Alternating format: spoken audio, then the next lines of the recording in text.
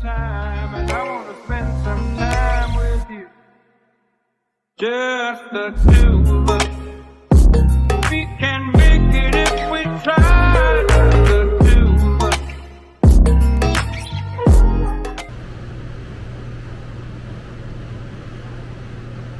Okay, y'all. This is breaking news. What? On Hip Hop Uncensored. What? Oh, I was thinking it was just. Oh, dude, bleeding like a mug.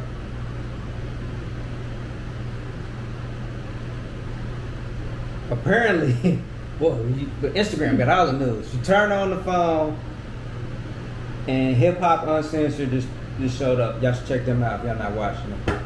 But Jim Jones fights two men at the airport. It looked like, did they fall going down? TMZ, they was on the escalator going down. I don't know what happened. Two white cats, two white men, and Jim Jones. This is what it looks like. Not no brothers. So I don't know what was said, but one of the white dudes is leaking real blood, and this is, I can see all on his face. Maybe I can show y'all that. It's TMZ. Hold up, I gotta walk. Let me.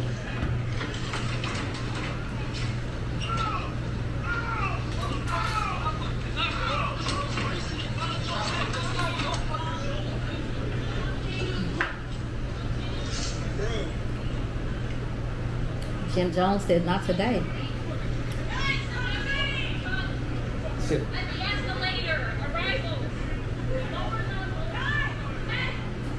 I can't tell if they did something to him because it looked like they faked it. Just whenever they caught it.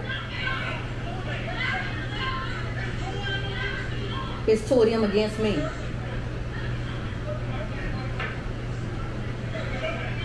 Jim Jones goes in jail. That's all I'm gonna say. He said they was jumping him. You heard him? It was like, hey, it's two of them against me, but I don't know what was said. Sheriff, the airport police, the sheriffs, whatever. Dude, he's an old man. He look like. I don't know, but he got blood all on him. Yeah, the white dude, he fighting the sheriff.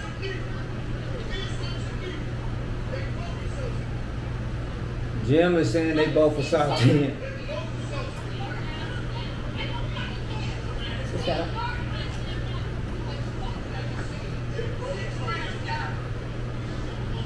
He's sitting down, they tripping. He threw that nigga. He picked this nigga up and threw him down the escalator. Yeah, he picked him up and kind of slammed him over going down the escalator. Maybe that's how he got all that blood on his face. I don't know what was said, but this triggered Jim. He gonna have a hard time proving that they assaulted him. Look at the other white dude trying to hit him. Yeah, I don't know. This was at Arrival, so wherever they was, they just touched down. And they on the, oh yeah, dude got blood. His whole face right there is all bloody. She told him to knock it off. He calmed down. At least he sat down and Jim stopped. calmed down. He's like, man, it's two of them against me. What y'all talking about? I don't know, but if somebody see the video angle, it looked like Jim just threw this nigga down the steps. That guy does look like he look like an old man. But he not. Well, they could be about, now I ain't gonna say old, they could be about our age. He said they both assaulted me. Life didn't treat them good, because black don't crack, but.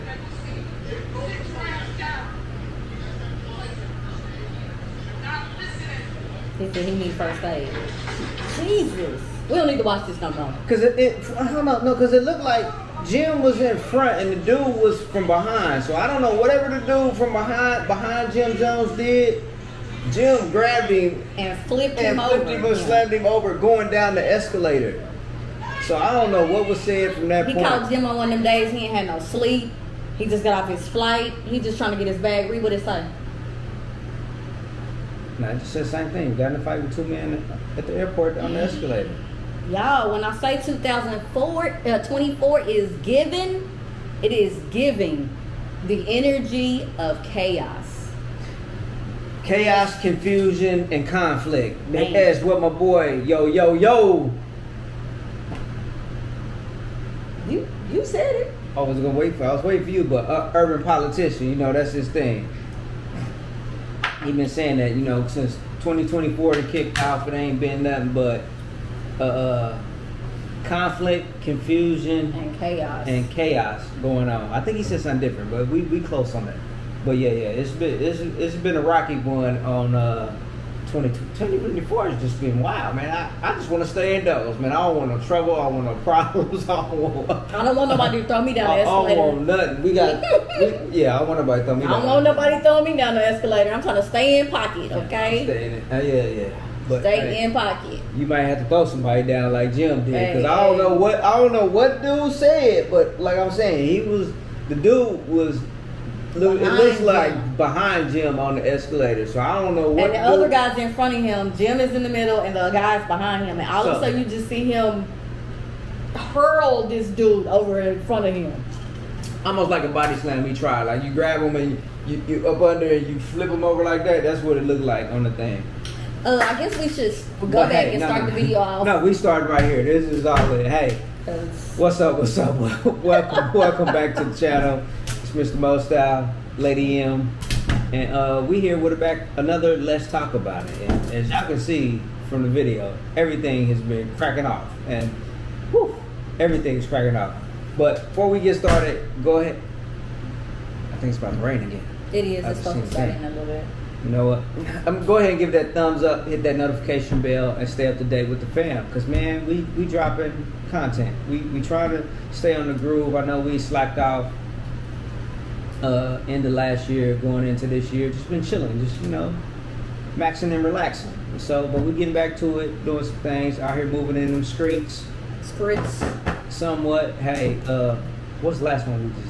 Well, I guess that one I talked about it, but we did a Let's Talk About It today. We got to meet LaRussell. Yeah. And had a little chit chat at the Black on the Block event.